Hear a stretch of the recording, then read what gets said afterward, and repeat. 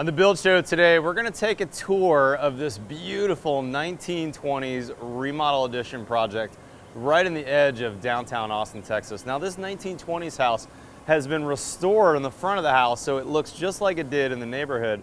But on the back, as you can see here, we've got a very contemporary addition. We're going to take a behind the scenes tour today of this project from Foursquare Builders. We're also going to take a look at some really typical framing details and some not so typical details, including what I'm standing on here, this pier and beam section. There's a lot of cool details in this house. Come join me for a tour. Let's get going.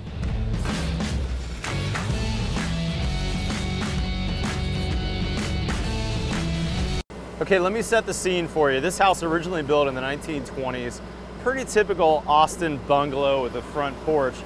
And we needed to remodel this house so that it looked really like it did originally in the 1920s when it was built. But the builder had a lot of challenges here. Very sloping lot, a contemporary addition on the backside, and a very difficult foundation. So let's start at the porch and we'll take our tour from there. Okay, we're fighting the spray foam crew, which is about to start. So let's walk the outside, then we'll jump inside. But the first thing I wanted you to notice was this porch. Now the builder had to basically rebuild this porch so that all the dimensions were as they were in the 1920s. And in fact, the palette of materials is going to be exactly the same as well. They've reused the front windows, they've rebuilt the front door. Now they've got new wood siding and new soffit going up, and frankly, new framing for the roof line, but it's going to be the exact same dimensions, the exact same look as the house originally had. What's different though is they're going to be doing a waterproof deck here with deck boards on top of this. Now the builder's done a good job of protecting this TPO. You'll also notice that he's got his posts in, and these are solid and secure, and then he's got his TPO going to that. Good job on the protection. But then as we walk around the side of the house, as you can see, a very different house from the front. We've got a very contemporary pool deck and pool. Now it looks like we're slab on grade here, but remember I said this is a pier and beam house. Keep in mind where we're standing here on this concrete deck. I'm going to show you how this is built underneath. Now on a future episode, we're going to get into these gorgeous low-end lift and slide windows and door system. So I'm not going to spend too much time on that right now, but I do want to point out that the builder is using this Zip 2.0 system. Now this is 5/8 zip, that's the brown version. The green version is 7/16. And I really like how this builder is using the fluid applied. Great job by the guys at Foursquare. Interesting enough though, I talked to Kevin, the project manager, yesterday. Because of the corners being a little difficult on the fluid applied, he decided to go ahead and use the tape on all the corners, and then all the other details he did in the fluid applied. You'll also notice he did the tape first so he could lay that fluid applied on top of that. And look how easy that fluid applied makes all these details. He's got an outdoor kitchen here, and all these pipes coming through here, these would be really difficult to flash traditionally, but with that fluid applied, makes everything really easy. Well done, guys. On the next episode, we're also going to talk about this waterproofing that he's got here, so I won't spend too much time on that. But I do want to mention that on the outside of these windows, Kevin did a fantastic job of job site protection. You'll notice he's got two layers of protection. He's got the glass protected with that blue film, and then he's got this white tape all the way around there. I'll put a link in the description to the manufacturer, because actually I can't remember who makes that white tape, but I was really impressed with Kevin and his job site protection. Super important to protect that glass and those frames. Now let's walk over here. This is actually the master bedroom, and this is the porch that's off the master.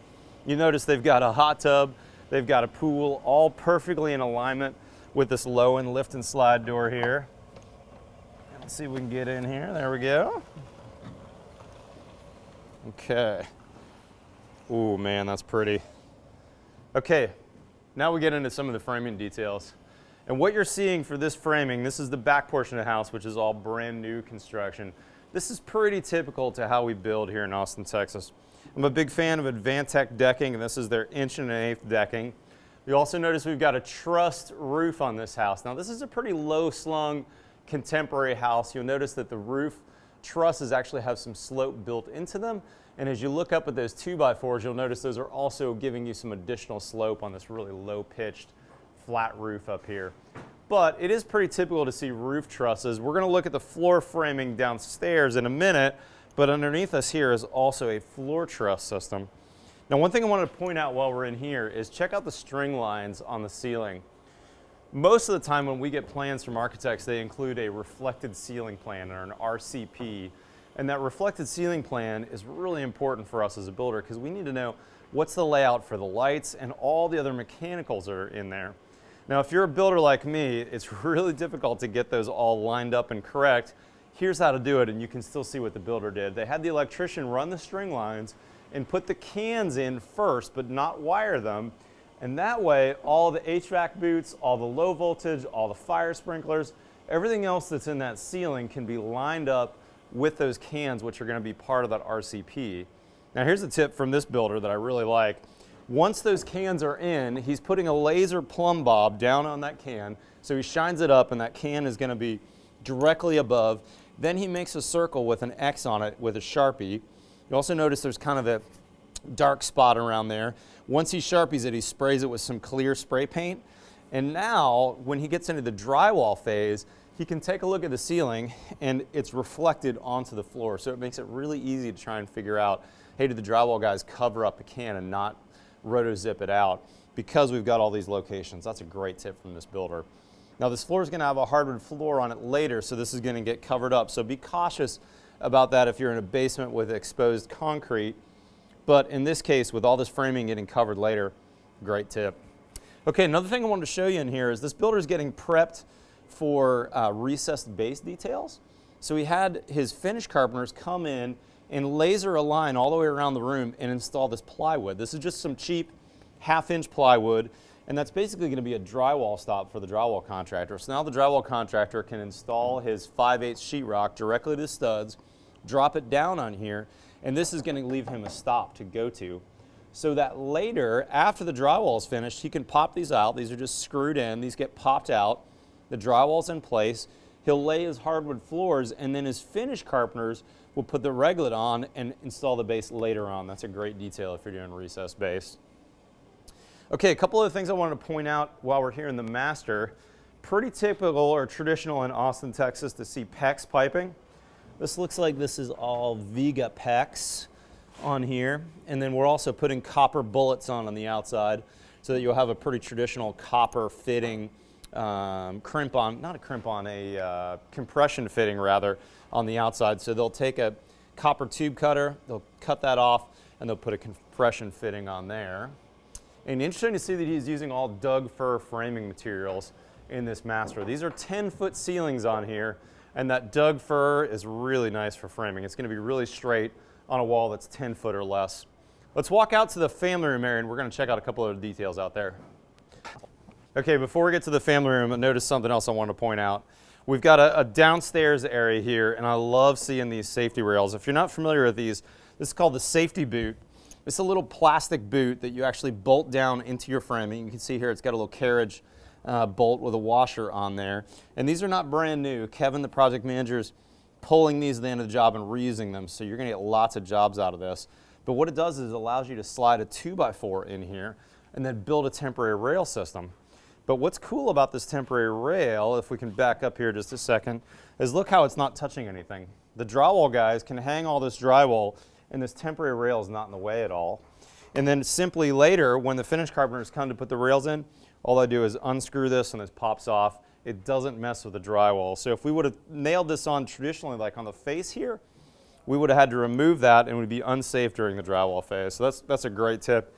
They run about 20 or 30 bucks each, and you can reuse them for many, many years.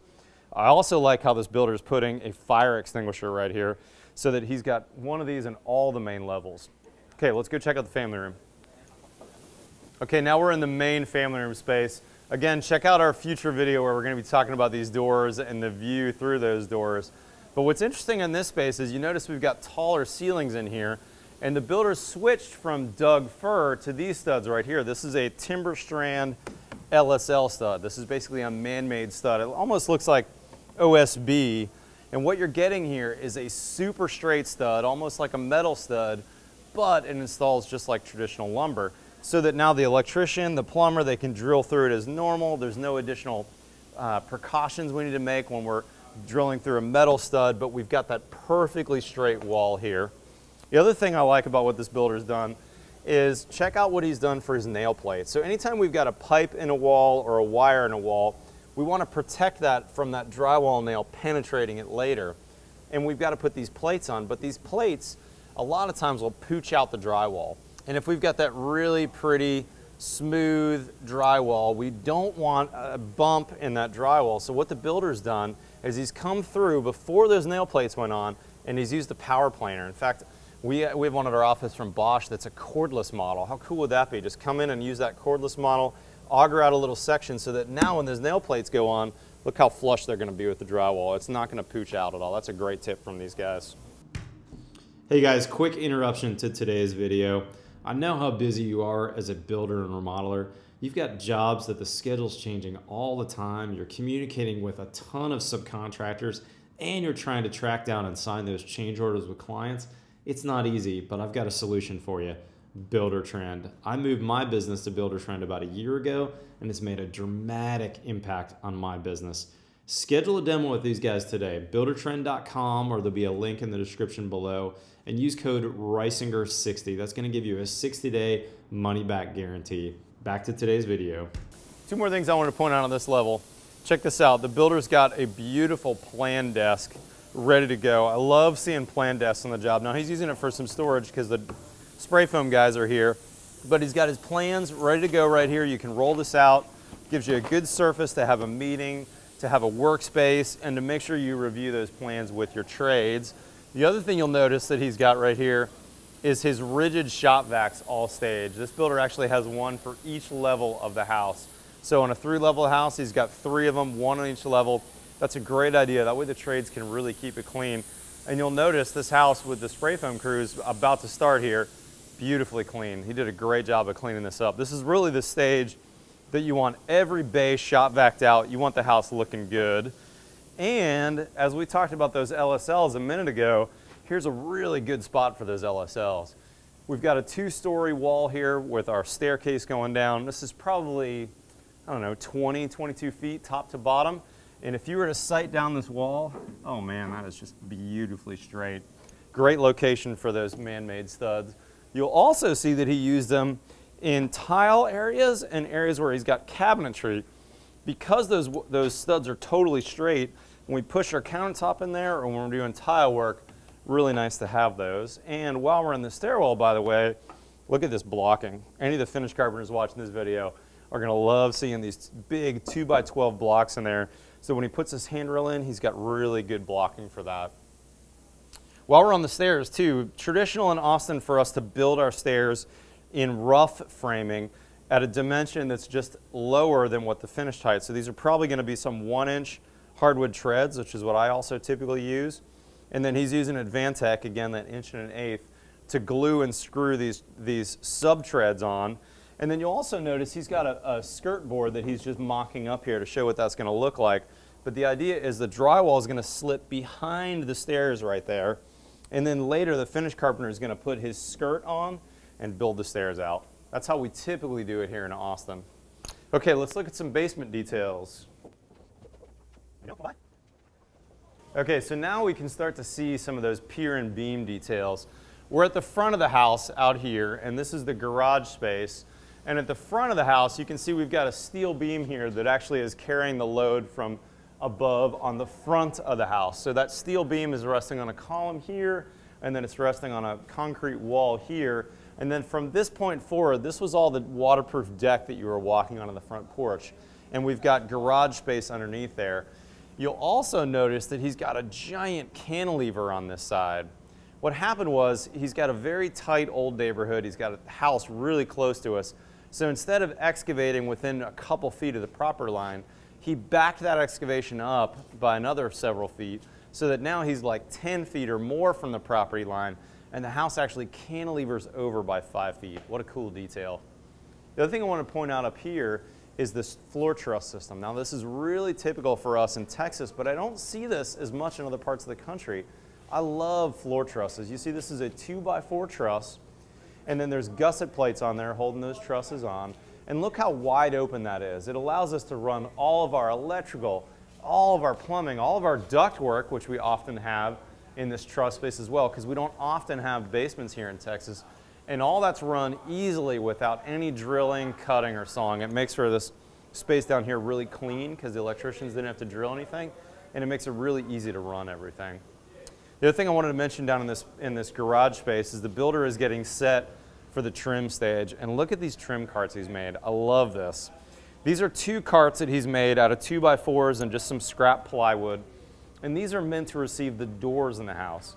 Now when the finished carpenters come and hang the doors, they're actually going to take the doors off again after they've been hung and store them here for safekeeping. And what he's done is he's made a cart so those doors can actually be laid down on their side. It's really critical not to store your doors up vertically and lean them against the wall, because if you do that, over time they're going to end up with this bend and you'll have a bow in your door. Instead, lay them down, put them on a cart like this, put a sheet of foam in between each door, and check this out too, he's also keeping his door protection from job to job. These are some ram board jam protectors, so he's going to slide those on his jams. And he's saving all of his packaging from previous jobs, so he's got a corner protector. When you're doing that level 5 smooth drywall with those sharp corners, under construction they can really get beat up. So Kevin is preparing ahead of time to put a bunch of corner protection on both his trim and his drywall corners. Nice job. All right, let's see if we can get ahead of the spray foam guys, and let's go take a look at this other crawl space. Hey, before we go in, one other thing I want to point out. This builder is using a detail that I love. This is a recessed box by Arlington. I think it's called the Arlington In box. And it allows you to actually recess your plug into the wall instead of that really ugly bubble cover. Now with the fluid applied from Huber, it really makes integration for both air sealing and water sealing really tight and nice. But check out that outlet. It's recessed back in. Once the cover's on there and the stucco gets applied, that's all you're going to see. You're not going to have that ugly cover that bubbles out. It's going to be all recessed back in there. That's a great little detail. Okay, now this is what I wanted to show you. Remember upstairs where we were on that concrete deck right before we went into the pool? This is how the builder's done it. This is what's called a pan deck system. Used all the time in commercial buildings, but we don't see it that much in residential. And what you're seeing here is a galvanized corrugated pan deck. This is a product that you can buy lots of places. Let's see if I can shine my flashlight on it. And that corrugation eventually will receive concrete on top like we saw upstairs, and you can see it's bearing about every 5 feet across on some steel beams that have also been galvanized. So now when you're upstairs on that deck, we've actually got a deck that looks like concrete, but in fact it's actually on top of air, or it's part of this crawl space. Again, you can see he's got his floor trusses back here, and then he's got that 1/8" decking on top of that, so that's going to make a really stiff floor. Now this is a storage area that's part of a crawl space. It kind of looks like a full-size basement, but what's interesting about this is the builder built a separate wall in between this crawl space here and this area. Now this is the pool wall. This has been a gunite wall that's going to have a pool on the other side, and it's already had a little bit of efflorescence, and the builder wanted to separate that kind of ugly wall that would have some efflorescence and possibly some condensation or sweating from the rest of the space, which eventually would get probably dehumidified and made into some nice storage space. I really like how he did that. He also galvanized all his steel that's going to be in this space because he's worried that it might be in a higher humidity zone. Great job by Foursquare on that. You also see he's got vapor-proof lights, and he's got an exhaust fan out of this space so that we'll be continually exhausting a little bit out of this space. All right, last thing, then we'll wrap the video up. Let's walk over here and see if we can check out this mechanical room down here. I didn't spend any time talking about it upstairs, but he's got a really interesting VRF system in this house that's variable refrigerant flow, which means that he can have one compressor on the outside and then multiple indoor units that are fed from that. And here's some of the magic of that system right here. This is a branch box. So you've got a Freon line right here, which is going to come in from the compressor on the outside, and that's going to bring the main Freon line to this box. Now I don't know what magic's happening in here, but what you're seeing here is all the smaller Freon lines that are going to go out to the indoor units. So each one of those units might be a 1, 2, or 3 ton unit. That could be a mini split head. That could be a low static pressure unit. Looks like kind of a couple pizza boxes stacked up. And it's a lower flow, a smaller amount of CFMs than a big blower unit. And you can also have a 3, 4, or 5 ton big blower unit with a really big compressor on the outside. That's really cool to see. Last thing I'm going to point out over here, and then we'll wrap it up. Look at the great job the electrician did. This is a great way to interview an electrician, is to come out and see a finished job. And these guys, man, they've done a great job. A neat wiring install where everything's labeled means you've got a really good electrician. That's a great way to interview somebody. Now this looks to me like it's a HomeWorks system, which is gonna be a whole house lighting control. And then these are gonna be the fuse boxes for the house. But I'm not sure who this electrician is. Great job though, guys. Very, very nice. All right, guys, hopefully you learned something on this tour. Stay tuned for some future videos from this job site. We actually shot another video over here yesterday where we were talking about the low-end window and door package in a really cool lift and slide system inside a curtain wall window. Man, there's some beautiful stuff. We're gonna be talking to the builder and the architect and the window manufacturer, looking at some of those details, how they install them, how they waterproofed them. Stay tuned for that video. And Jordan's gonna come over here and spend a little time with Kevin talking about his organization system and his job trailer.